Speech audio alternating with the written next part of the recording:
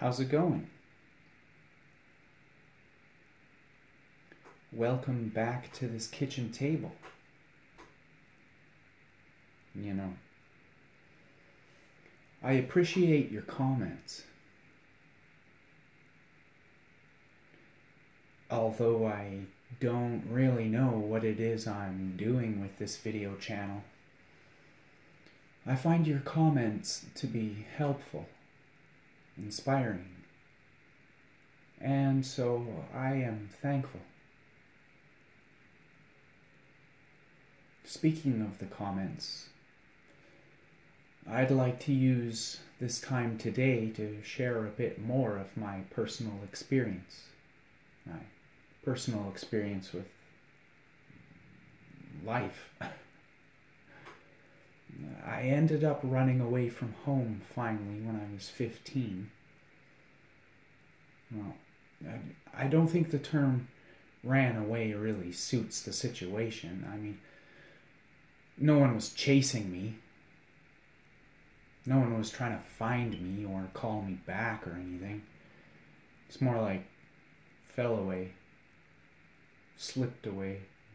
Yeah, I ended up slipping away from home finally when I was 15. Anyway, it was the summer. So when autumn came around, I went back to high school. Looking back, I don't have a fucking clue why. Maybe it was force of habit. Probably more to do with searching for some semblance of familiarity in my life at that point. Anyway, grade 10 only lasted a couple of months before I was expelled from the school district for accidentally burning down a large portion of the school gym. That's a whole other video for another time. The gist of it being, I was arrested, and that's when I was found to be a runaway. So they put me into foster care. I was in a few foster homes for a while. Then they put me in a independent living skills program. This was a 4-bedroom house full of street kids in a bachelor suite with a chaperone on duty 24/7 downstairs. We 4 were given government checks and taught how to budget them. Utility bills, rent, grocery and meals, bus pass and stuff. Then we were to find jobs with their assistance and be kicked out into the working world and off the government handout.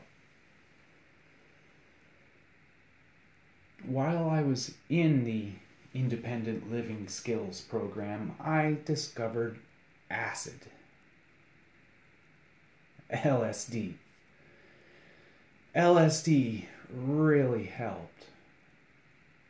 But again, that's a whole other story for another video some other time. Being on acid, I wasn't really interested in abiding by the curfew. But there was one of the street kids, a chick, who would sneak to let me in no matter what time. However, this one time I tapped at her window, instead the chaperone, who was a chick too, came around the outside corner and chaperoned me into the house. After some time of chatting on the couch, high as fuck on acid, the chick chaperone ushered me to my room and proceeded to fuck me. Now,